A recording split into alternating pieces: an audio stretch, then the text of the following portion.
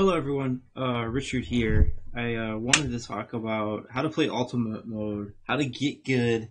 I think we need to have an update on our understanding of this mode. It's clear seeing some results from Bricada's statistics and just watching him play that there is a lot more going on with Ultimate Mode than I'm used to, and my whole thinking about it has changed a lot. And so this is like a guide for people who really want to prove they're good at the game and they want to challenge themselves and you want to jump into Ultimate Mode. I'm going to go over some ideas on some stuff that I think is extremely important if you're going to go into Ultimate Mode. So tactical concepts. I've noticed that Bricada is consistently doing he's doing surrenders on heavy weapon infantry. I don't think I'm doing that enough, and I don't know if Goose is doing that enough, but it clearly is making these extremely complex maps go better. So you should definitely practice early and often getting heavy weapon infantry surrenders, if you can. I don't think it's always possible, but there's plenty of maps where you can practice this. Second, I think you should get level bombers and use that to drain ammo from tanks or to set up surrenders. Either one is extremely valuable. These heavy tanks in Ultimate Mode are no longer a joke, and it's almost unfair how nasty these tanks are. So you need to start thinking about other ways to deal with them, and this is something I don't see Bricada do enough, but I think he's going to get there. Level bombers should be a key part of how to help deal with heavy tanks. So he uses tactical bombers, which are important as well, but you should mix this in with level bombers because you only have so many slots and only so many tactical bombers. And sometimes doing damage isn't exactly what you want. You want to drain ammo. So you should get used to using them, and I think there's a lot of players that don't use level bombers enough. Another point, hills are not safe for infantry even with artillery protection. So there must be something going on with the stats on the hills. Maybe there's an initiative cap or there isn't really a defense bonus for infantry in hills. I don't really know. All I know is in Ultimate Mode, hills are not safe. So you're going to have to change your planning around hills because these tanks will attack your infantry in hills. Next, use anti-tank and tanks in trenches more often. I have noticed, and I don't know if this transition has hit Bricada or Goose yet, but trenches are saving my ass in many cases. It seems like that there's like an initiative cap. There's probably some sort of defensive bonus if you're in the trench. And I noticed that my tanks are surviving better and they're dishing out damage more. And I have a feeling when things start to get nasty, we're going to really want trenches. So have your eye on trenches. Try to find a way to use them more often. The most important tactical concept is being more aggressive pays off. I think Bricada has proven conclusively, beyond a shadow of a doubt, you be more aggressive, you get more surrenders, you get more hexes, and this in turn means more prestige. And he doesn't talk about this too much, but I have definitely noticed he's getting more kills and more XP on units and more heroes. And obviously, all of those things together means your core is a lot stronger. Some of these traditional, like if you watch Night Phoenix's playthrough right now, it's really solid. It's like a really solid high-level approach to how to play Panzer Corps Grand Campaign, but you could get away with that on Rommel. Ultimate Mode isn't rewarding passivity. When I played it the first time, it was super passive and it wasn't going well. And then the second time, I was a lot more aggressive. But then I backed off the aggression because I wasn't sure I could handle the Russian units. But Bricada has shown that if you're using your Air Force the right way, if you ambush the right way, things will go better for you. Strategic concepts. I think you should consider buying a bridge engineer. I think that there are going to be opportunities to use them to accelerate a crossing. Even at The Hague, perhaps, you can get more aggressive with a bridge engineer. Definitely at Vyazma. If you were determined to try something at Modlin. I think a bridge engineer could be helpful. But you should just have one sitting in your core, because there might be some maps where you really want to get a marginal victory or decisive victory, and there's rivers in the way, and not having a bridge engineer is a problem. And I think people undervalue how useful they can be. I have a really brilliant Vyazma map where I use a bridge engineer to do some pretty amazing things that no one has ever considered before. Who knows what other options are out there with a bridge engineer. So here's something I think Bricata has really highlighted, and I am sold on it after seeing it for the 60th time.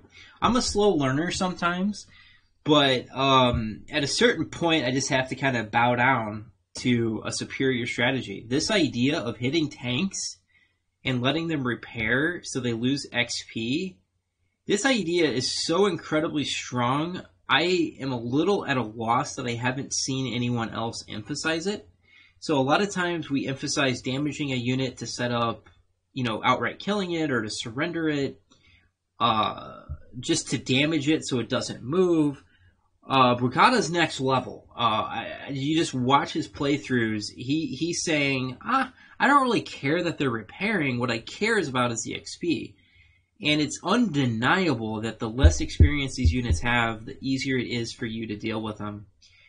I think this particular point, I'm looking forward to seeing what he's going to do with this in 42. I think it's going to be a huge concept when you start hitting 3-star units, and he just bombs them so that they repair and they go to a 2-star, or he's fighting 2-star units and he bombs and they repair and they go to 1-star.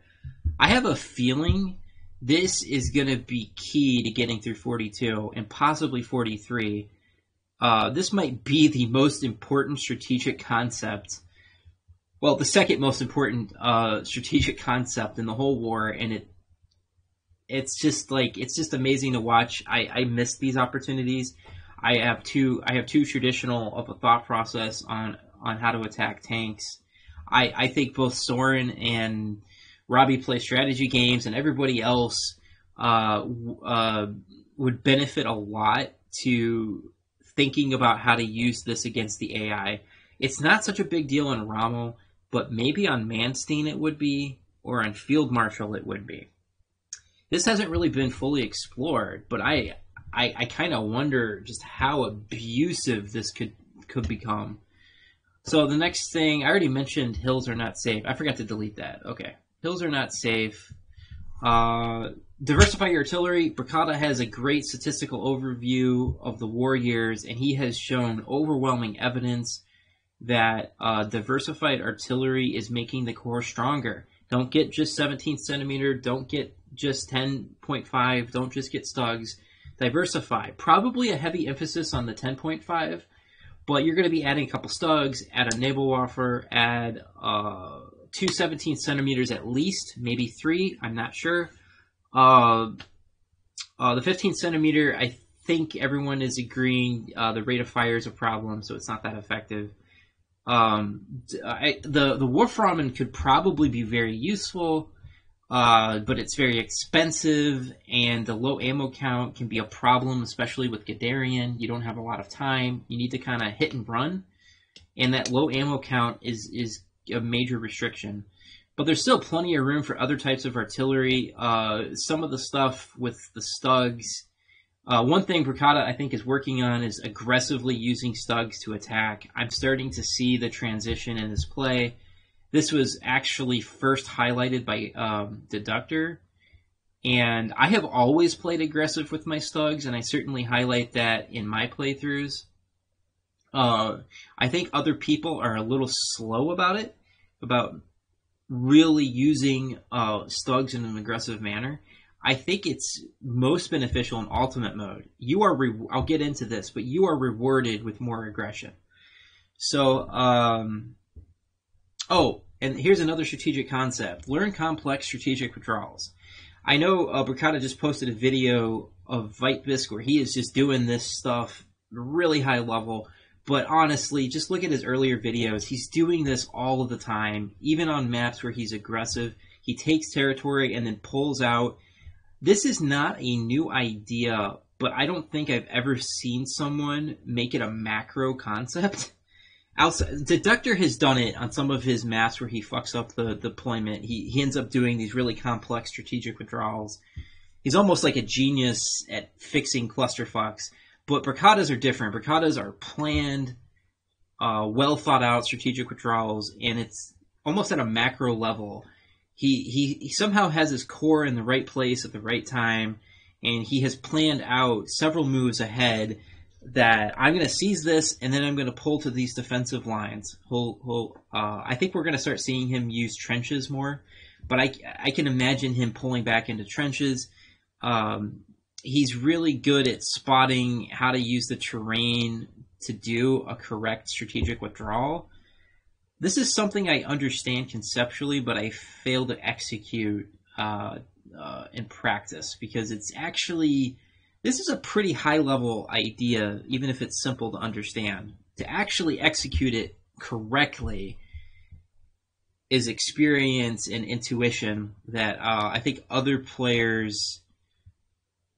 I would be very curious what other elite players, how they would handle this kind of pressure. Ultimate mode is unforgiving. There's easy ways in Rommel to do withdrawals and not suffer too much. Ultimate mode, it's not easy. I have found I like doing strategic withdrawals, but I am struggling with it in ultimate mode because the pressure is really serious. Briccata is also making mistakes, probably coming from being tired, but his early complex strategic withdrawals are really good. His middle game is pretty good. It's just at the end game he can sometimes make mistakes. But the concept is there. There's a way to do this. He's proving it over and over and over again, that you can do these weird withdrawals and really make the terrain work against the enemy. He's often using it with major victory hexes. I think everybody knows about that. I don't know if they're doing it at a macro level, where the whole map you're making the whole map work against the enemy. And I mentioned here, I think doing this properly in ultimate mode would be extremely hard for experienced players. Briccata has seized the mantle and he has figured it out. I think it's going to get harder for him later, but he's figured out that this is super important for surviving ultimate mode. I don't know how other experienced players, how quickly they would pick up on it. I am struggling a lot with it, so I don't know what other players will find if they try to implement this. More ideas. Briccata's beginning to show evidence that having heavy hitters in the anti-tank and anti-aircraft department makes a difference. It's starting to happen. You can start to see anti-aircraft is becoming more important and anti-tank. I think a lot of people don't like anti-tank units, but I think in ultimate mode you need to invest in it.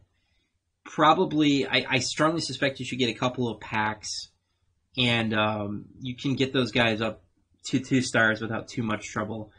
But you need to get them early, and you need to use them early. I am very aggressive with my AA development. I think it's paying off.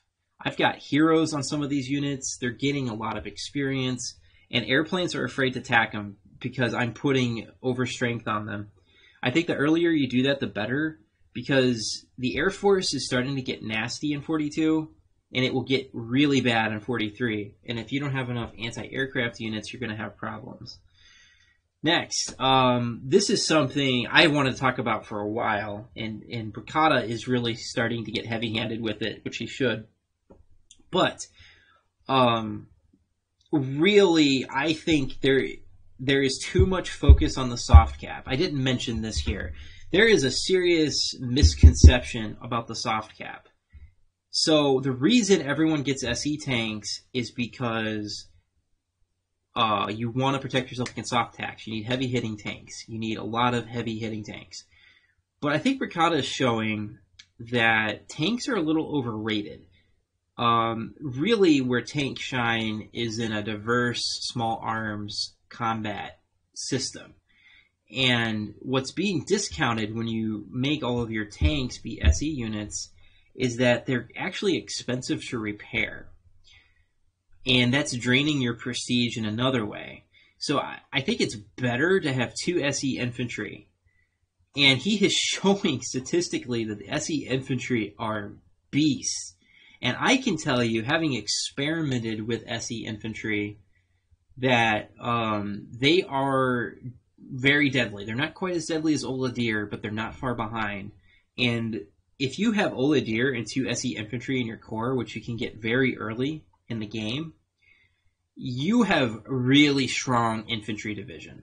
Like through 39 and 40, like if you've got 3 major heavy hitting units, your infantry units are fearsome and the AI will be afraid of them. And you're also, by doing this, you're setting up a situation where you can get other types of infantry. And Bracada is showing that other types of infantry are quite valuable. So try out cavalry, Crotchetson, get another pioneer, get a bridge engineer, get paratroopers. You can squeeze value out of them. And actually, especially in the early war, all of these units can be proven to have value. So I think a major intellectual shift that an elite player would have to make is that think of your non-hero infantry as utility units.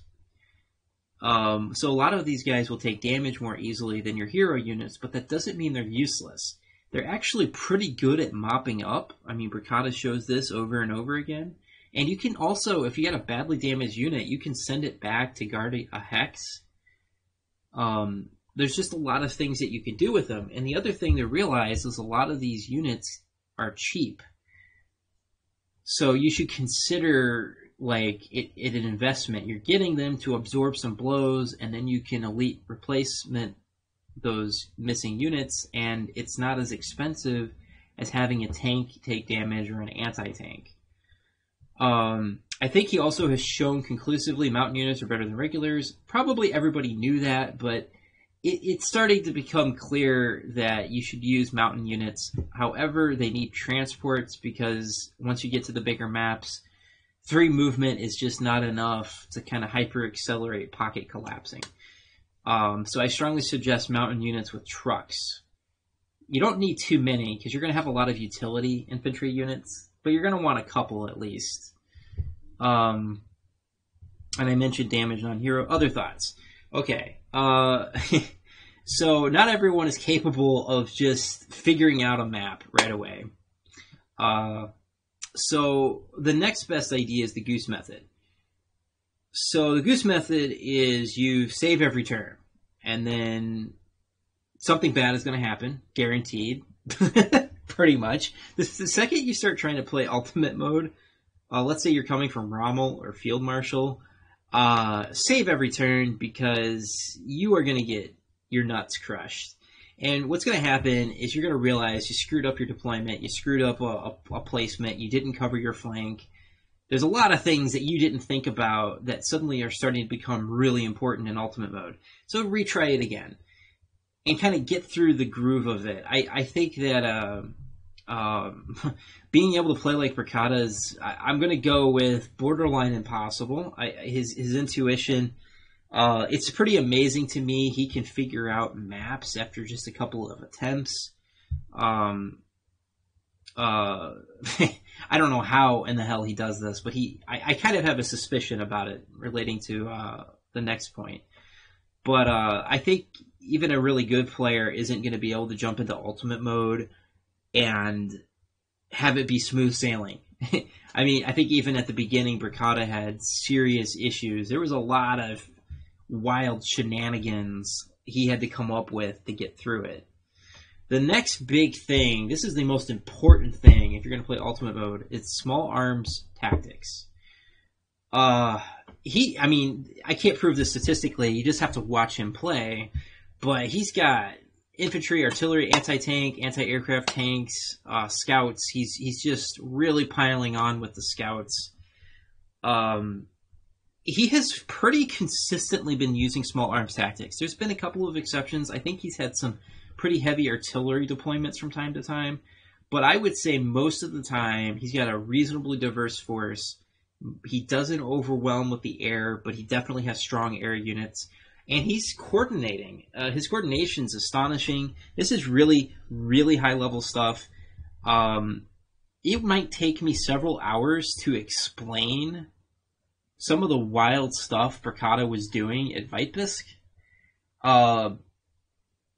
It makes sense after seeing it, but it would be really difficult for me as a player to have that much vision. And this is pretty amazing because I actually can calculate many, many moves ahead. Like, I can play entire chess games in my head.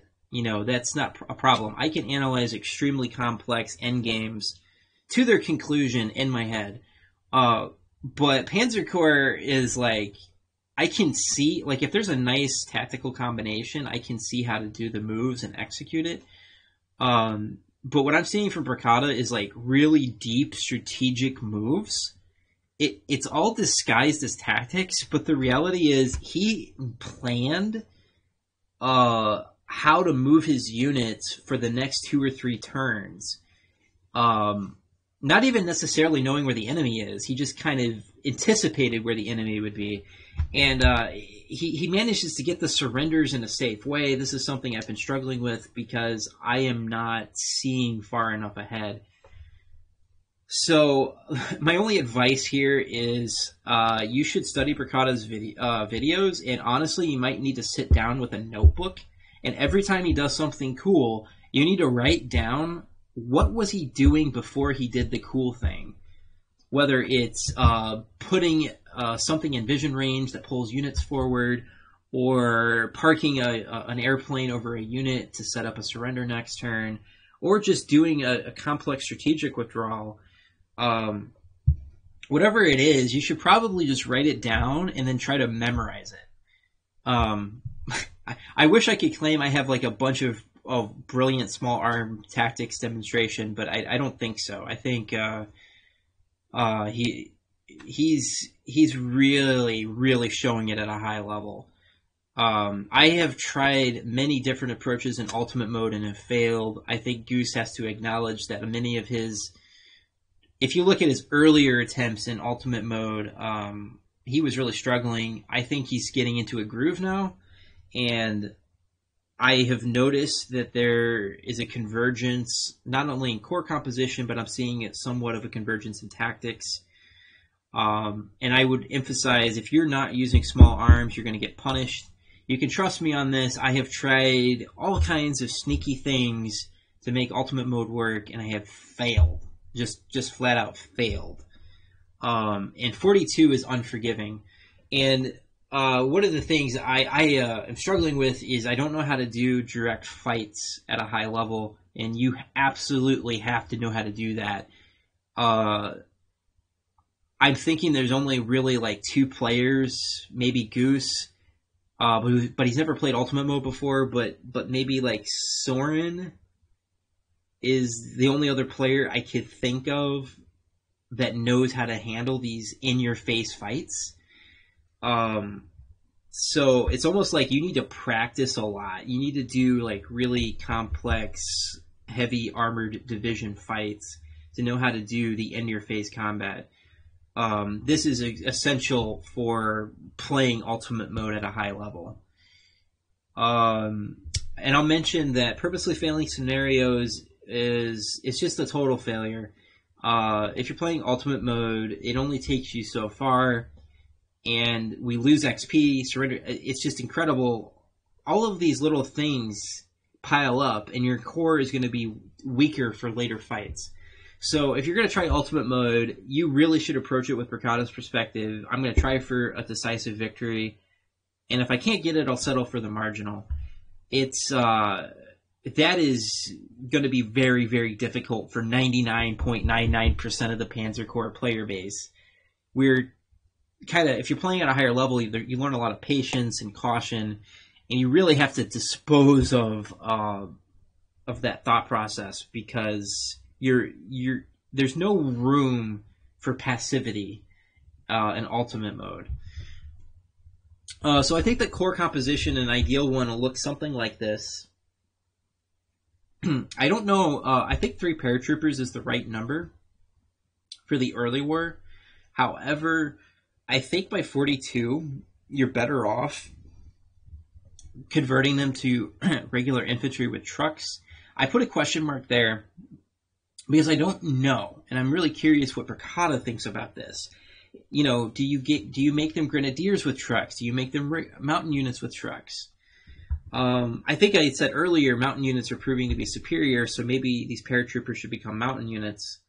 But you notice I'm adding a bunch of utility-based infantry divisions here, and 2 SE grenadiers, so I think that's something you should definitely do. And notice that a lot of the hero units are mountain units, which is really good for you. I am also used to upgrading Wernsberger to not have the half track, but I think Bricata is showing that the time constraint is so serious, you need the half track to force surrenders at an accelerated rate. So if you get something with a half track, you ultimately should keep it. Tanks. I think tanks are fewer than people would expect. You really only need a flam tank. So you're given 2 Panzer 1s. One of those could just be upgraded to a flam tank. And some people might disagree with this and say, well, what about the other Panzer 1? I don't really know what you should do with the other Panzer 1 because I think that it's too many tanks. I think that, if you think about it, by the time you get to Kiev or Leningrad, you're going to have a flam tank, Kesha, Rondorf, and 2 SE tanks. And in my opinion, so that's 5 tanks. I think that's enough. In my opinion, that's enough tanks in 41. And you should have 2 to 3 anti-tanks that you're deploying every scenario by Russia. So you're probably going to have a pack. You're probably going to have a Panzerjäger, maybe a second pack. And those units can be used to guard bridges and slowly encroach upon the enemy and set up surrenders. You can think of your anti-tanks as units that guard your flanks, and it really helps the tanks control the middle of the board. That's one way I think of it. Probably some people would disagree and say I've got too few tanks, but I'm not so sure. Artillery, I think about 11 is right. Do I have that right? Number 6, 7, yeah, 11. We're seeing quite a bit of statistical evidence that the 10 centimeter with 2 points of overstrength is a beast. We're also seeing evidence that some 17 centimeters are valuable, even now I think the effectiveness measure of them, it's a little bit lower, but I'm wondering if that will still be true by the end of 42. And the Nebelwerfer is okay. I think there's definitely a use for it. You got a lot of infantry you got to deal with. The Nebelwerfer is perfect. Storm Panzers and Stugs are great for mobility. I think you're seeing some evidence that you should get Storm Panzers early.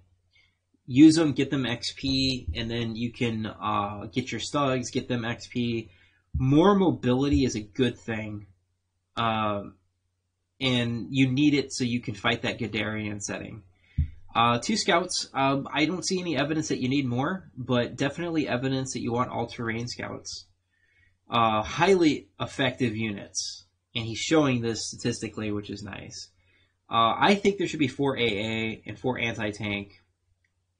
There's definitely some wiggle room here. I don't know if there's more room for more anti-tank in AA. I think that's a lot of AA, but you have to think about it as you want to be able to cover your units as they're advancing. And I can already tell you, I know where Bricata is going to go with his playthrough. I can see it. I know his personality type in this game. He's going to get into 1943, and he is going to be rolling over the enemy. He's going to be super aggressive. I think he's going to want some mobile AA. There is some given to you in 43, but you're probably going to want a couple more because the planes are pretty merciless in 43. And as far as anti-tank, I think that all of them are going to become mobile. I noticed that Bricata upgraded his pack to a Stug. Probably a good idea. He's going to be super aggressive. The opportunities for defensiveness are rather limited. You're going to have to cover your flanks and weaknesses and your gaps. Get 4 mobile anti-tanks. I think these units are going to be extremely dangerous. And in 1942 and 1943, especially with experience.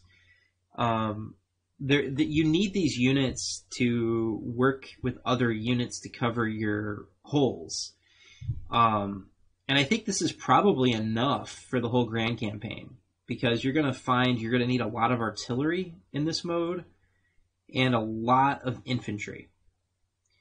So your tanks are going to be important, but don't let them dominate. I think I have a feeling, maybe I will be proven wrong, but the tanks are going to definitely increase in value in 42 and 43, but the effectiveness of them, because of how expensive they are, might drag that down. So you're going to be breaking soft cap. Well, I don't know. If you have fewer tanks, I don't know if you'll break soft cap, but I think there's a prestige investment associated with those tanks that's pretty steep. And unless you're an elite player like Soren, who really knows how to safely use his tanks, you're going to take damage. Bricata is guaranteed to take damage on his tanks in 43. As clever as he is, he will take damage. If he kind of doesn't put too much prestige in his tanks, and that would be determined by overstrength and by how many he deploys, he might save more prestige in the long run than whatever's happening with the soft cap.